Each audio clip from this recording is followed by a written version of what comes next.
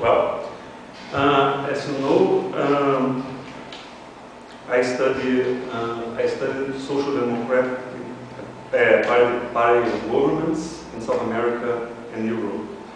And I use a different approach from the one representing the conventional wisdom. And that's what I intend to show you. Social democracy has been described by political science literature implicitly or explicitly in a very similar way as the conventional wisdom. The characteristics of this definition is the one we know very well. Increasing duration, social democracy is not left-wing anymore, it turned to center-left.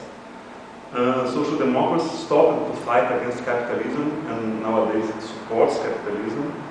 And the difference between social democracy and market liberalism are only residual, are not very important at all. And I think this approach has two important analytical problems. First of all, it blurs the difference between left and right, the persisting difference, and it limits the perceived scope of what social democratic parties are able to do nowadays. Yes. The most influential responsible for this approach is Adam Przeworski with his book Capitalism and Social Democracy. Przeworski describes social democracy as a historical phenomenon. In the beginning, there was the acceptance of democracy by the socialists, so there was the option for reforms instead of the revolution, besides the acceptance of coalitions, as the industrial worker class was not the majority of the people. And so there was the option for relative and cumulative reforms. In the first moment, he states, the socialists did not have in their political program an economic policy of their own to implement in government. So the first socialist governments adopted the same orthodox economic policies of their contenders, except for a little more emphasis on the social policies. The situation changed in the 30s when they adopted Keynesianism, redefining the role of the state. There's no problem in this analysis, which seems to be very accurate. The problem is that Przeworski views a change of the goal as a characteristic of social democracy. According to him, social democracy changed its aim. It does not intend to abolish capitalism, but only to humanize the capitalism. He states that as state interventions must be guided by economic efficiency, social democracy governments started to care more about the perverse effects of capitalism than with reformism itself, which would have lost its cumulative effects. I propose a different approach. My definition of social democracy is this one: a socialist and partisan politics that aims to advance in the transformation of the production system, turning it more favorable to the workers and those that are excluded, which compose social democratic parties' core constituency. Still as part of this definition, in contrast to Marxism-Leninism, social democracy emphasizes the core importance of representative and parliamentary democracy. As it refuses the option of the option for violent revolution, it acknowledges that there are constraints to the socialist advance, which impacts in its speed. So there is no dichotomy between socialism and social democracy, as is usually stated. Social democracy is a kind of socialism. So, social democracy necessarily implies both socio-economic concerns and electoral and parliamentary democracy. This does not mean that cultural identity and post-materialist concerns cannot be also an important part of the agenda of many social democratic parties. It also does not mean that the parliament is seen as the only important locus for politics. Indeed, many of the social democratic parties have important participation in social movements and support the coexistence of other and more direct ways of democracy. This approach refuses both the idea that there are no more differences between left and right in the way they deal with economy, and the idea that nowadays the core differences are the ones related to post-materialist issues, like what Kitchell states. The approach I defend can be represented as a conflictual synthesis between two important authors from German Social Democratic Party, Karl Kautsky and Edward Bernstein. Both agree in some core elements, but also have important disagreements, which exist inside all social democratic political parties that are divided in two wings, a pragmatic one and a purist one. Both Kautsky and Bernstein agree that representative parliamentary democracy has a core importance for the transformation of the production system towards one more favorable to workers and to those who are excluded, who, as I have already said, compose the social democracy's core constituency. Liberal democratic institutions are seen as a tool for socialist policies. The state is not viewed necessarily as an anti-proletarian institution, as many Marxists do, because it changes its character when the representatives of the people are in power. That's the idea. There are situational constraints to a faster advance of socialism. In a democracy, a party cannot simply impose its program by force, so the result is a gradative reformism. My definition is close to that of the classic authors of social democracy. Przewodski's definition states that social democracy is another thing nowadays. I think that if it had changed all its characteristics, there would be no sense to still call it social democracy. Simply, it would not exist anymore. I think that a better approach is to keep with a more general concept of social democracy that has always been the same. Of course, if the external conditions change, the answers will also change, and therefore will also change the outcomes. But the general goal, the motivation, and the democratic values are still the same as they have always been. Yeah. The gradative reformism is adopted in the midst of the internal conflict between the Bernstein pragmatism and the Kautskian purism. What concerns to Bernstein and pragmatism, as it does not have a very well-defined long-term goal, it may be confused with the right-wing opponents. On the other hand, as the Kautskian purism refuses coalitions, it's a problem because sometimes these coalitions not only would not avoid deep reforms, but also would make these reforms feasible. These two poles are alive and in permanent struggle inside the social democratic parties. If one of them becomes too weak, there will be the risk that the party changes not to be really social democratic anymore, turning itself to a purely office-seeking party or insulating itself as a ghetto party. Of course, social democracy is an ideal type. So parties can be more or less social democratic. Indeed, they used to be composed by politicians with heterogeneous ideological positions. So we can call them social democratic or not in broad terms, as we consider them close or not to the ideal type. So the self-definition as social democratic is not important at all. There are social democratic parties which refuse this label, and there are liberal parties which call themselves social democratic. Besides that, a party can change itself through the history. It can be born as a Marxist revolutionary party, for example, and then turn to a social democratic party, and afterwards turn to a liberal or to a non-ideological office-seeking party. In this approach, the assumption is that the main goal of social democratic politicians is not to be re-elected or to take part of the government, but to implement policies.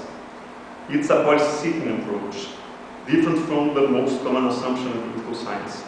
For the specific study of how the democratic left is working for changing the society, in my opinion, it's a more useful approach.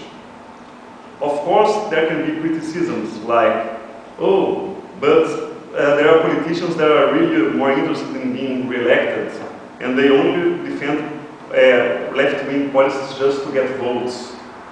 Or the parties are much more concerned on getting the power than on changing the society. My answer is the same as all the other approaches give. So they are out of my model. My model talks about social democracy, about democratic socialism. And those that do not fit are simply not really social democratic in my definition. In the same way as rational choice only applies to rational individuals, and that non-rational or non-utility maximizing behaviors do not fit in the model. So, what does moderateness mean? I defend that moderateness and lack of deepness in the reforms are not a trait of social democracy, like states the conventional wisdom, but outcomes influenced by specific circumstances. Fortunately, I'm in good company. Espen Andersen told that what distinguishes reformists from revolutionaries is the strategy and not the goal. Bernard Manin told that the difference between the peaceful social democratic culture and the violent Leninist culture is the option for the large or the short term. And so, the diminishing speed of reforms does not mean necessarily that they became less important or that they were abandoned, as states Przewodski. It is possible that simply there are no situational conditions for its advance.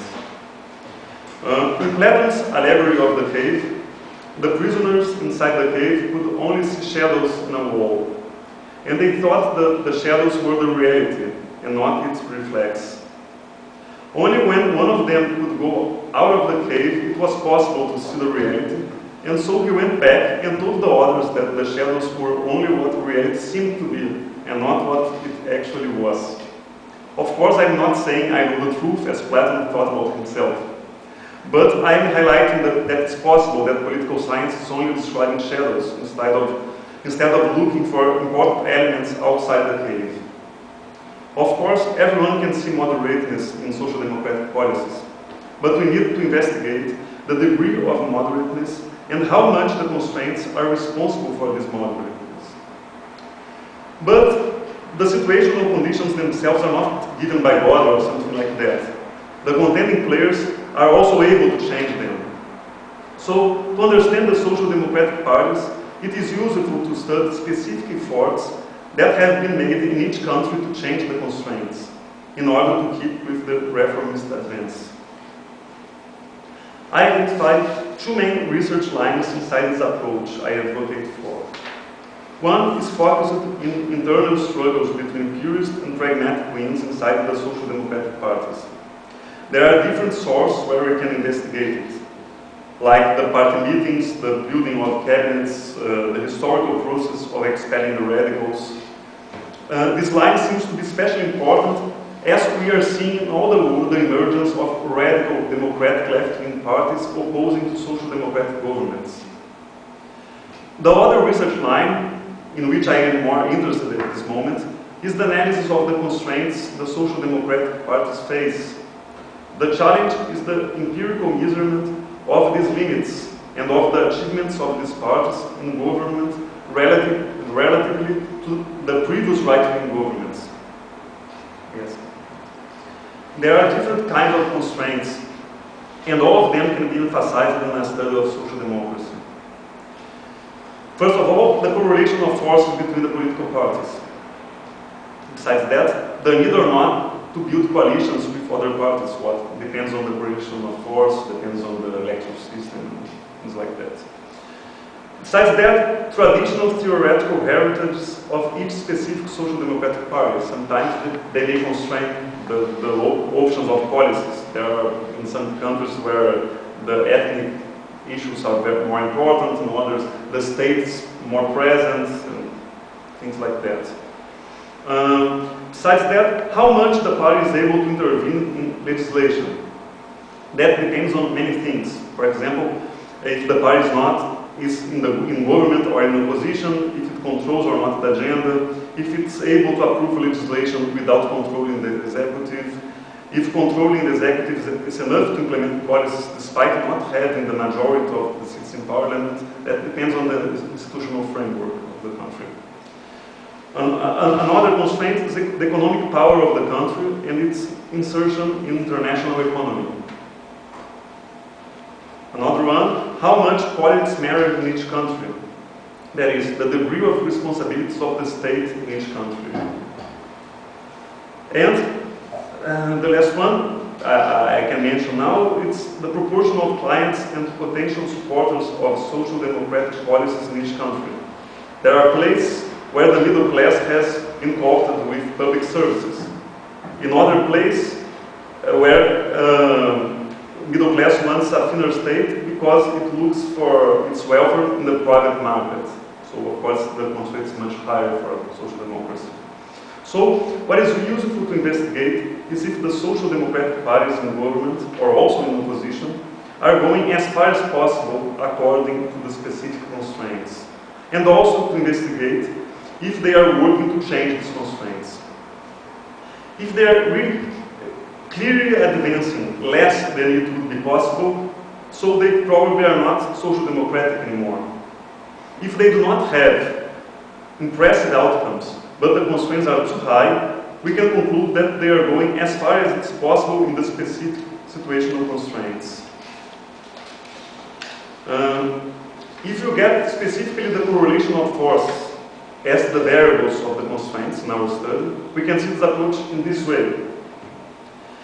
If the opposition is weak and the social democratic parties is also weak, we will have a strong government, a strong coalition government, but with an ideologically diluted program, because the partners in the coalition will be too strong and the social democratic party not so strong. If we have a strong opposition and a weak social democratic party, so there's the worst situation for social democracy, because the parties will be unable to implement social democratic policies. If you have a weak opposition and a strong social democratic party, is the most favorable situation for the social democratic advance. And if both are strong, the social democratic party and the opposition, there will be a polarization between the two contending programs, a right-wing program and a social democratic program. So a challenge is to develop variables to measure the constraints for the social democratic advance. I think the ratio of seats controlled by the social democratic party is a variable that catches how strong is the party and how much it is able to adopt a pure program and how much important are the parties in the coalition. In the same path, I think that calculating the ratio of seats controlled by opposition is a good way of measuring the strength of opposition and the constraint for the government to implement its policies. The first difficulty is that, as Lever and Scofield emphasize, not all the parties outside government are necessarily in opposition. There is not only the government coalition, but also legislative coalitions, which are often informal. That is why minority governments are possible. Sometimes, although parties outside government, the policies implemented by the government are considered by this party better than the status quo. And the policies advocated by other parties in opposition are considered by them as even worse than those advocated by the government. So we need to know very well the specificities of each studied country, as we can identify how many seats really compose the opposition. This is an example, a tentative example, just to illustrate the point. Brazilian Workers' Party government is clearly in the first quarter. There is a very weak opposition, but also the party is not so weak.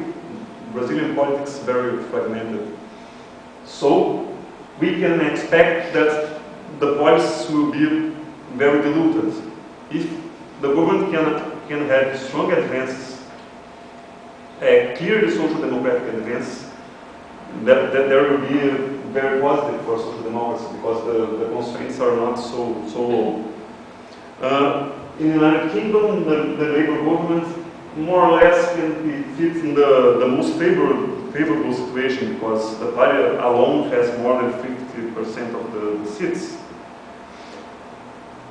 The point is that the opposition also has many seats, and if we think that probably to win the majority of the seats with this electoral system, the Labour Party may need to moderate the policies before being elected. So maybe it will be somewhere closer to Brazilian quarter.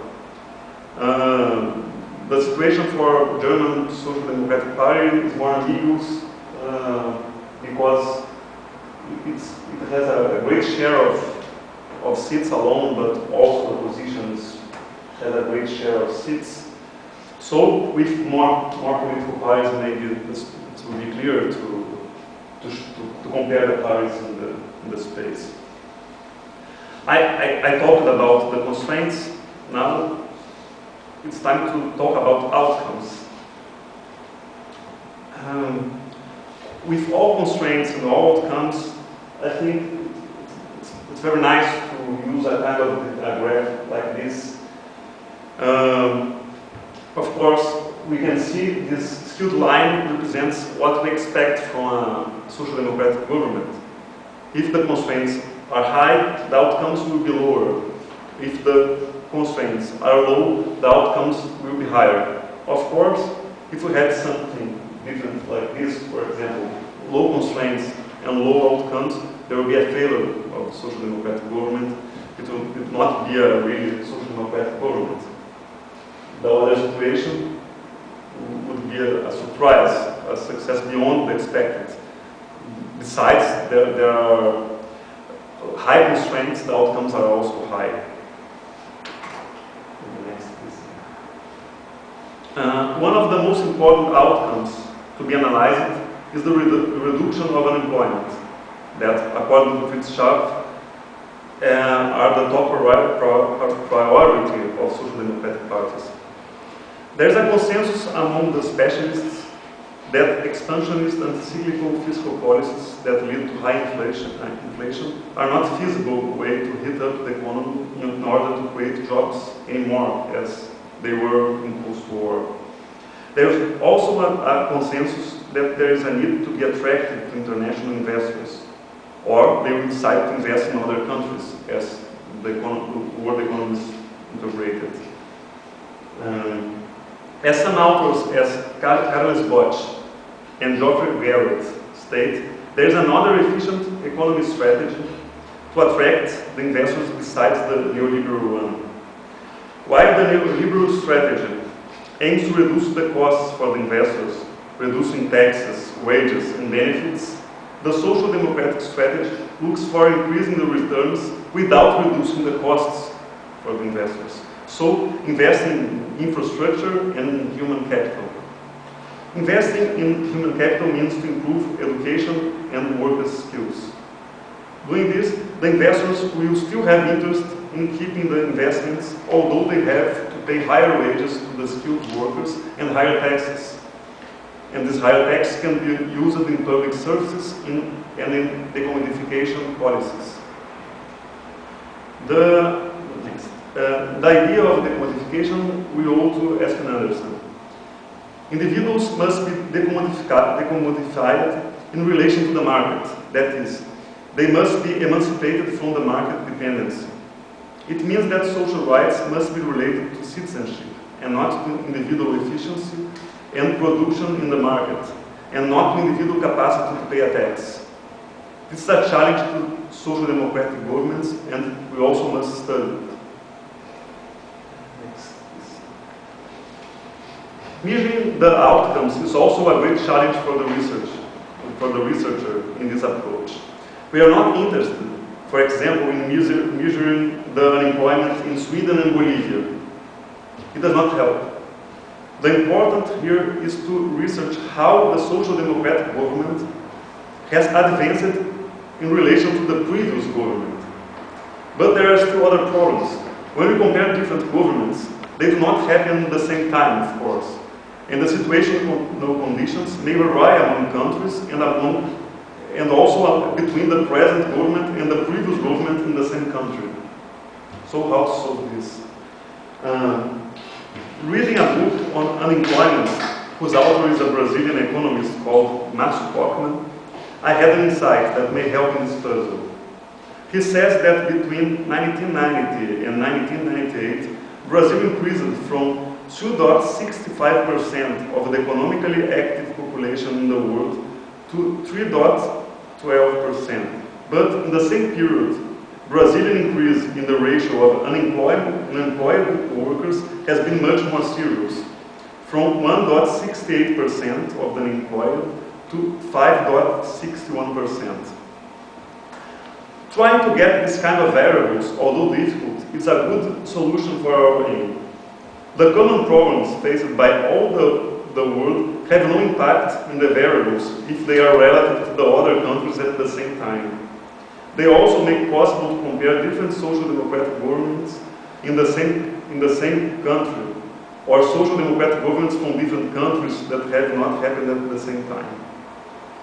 As we compare social democratic governments relatively to the previous government in the same country, specific advantages or disadvantages of the country relatively to the rest of the world will not disturb our analysis either. To conclude, social democracy is not a concept that is dead, that belonged only to the Second International or to the post-war in Western Europe. The concept is as useful as it was before, and it's also useful to different continents, especially to nowadays left-wing Latin American party governments. Kautsky and Bernstein studied the constraints for democratic socialism and the possibilities of that time. We political scientists must do the same. To understand social democracy nowadays, we need to analyze the constraints and possibilities of our time. Legendado.